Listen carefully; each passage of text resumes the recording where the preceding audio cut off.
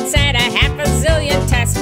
Don't wanna be a whiner and I hate to be a pest, but how can I get better if I can't get any rest? Stupefied by maladies defying diagnosis.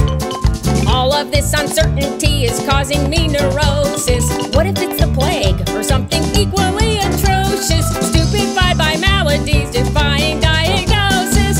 Little, will I die? They're puzzled by my symptoms, so they say it's in my head. They'll probably keep saying that the day I turn up dead.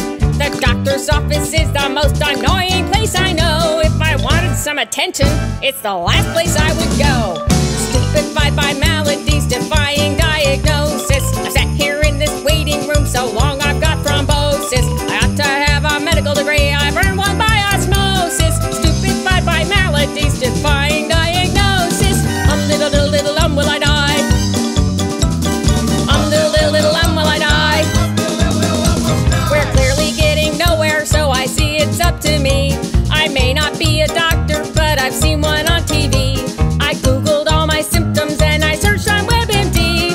Gave myself 6 months to live, then sent the bill to me. Stupefied by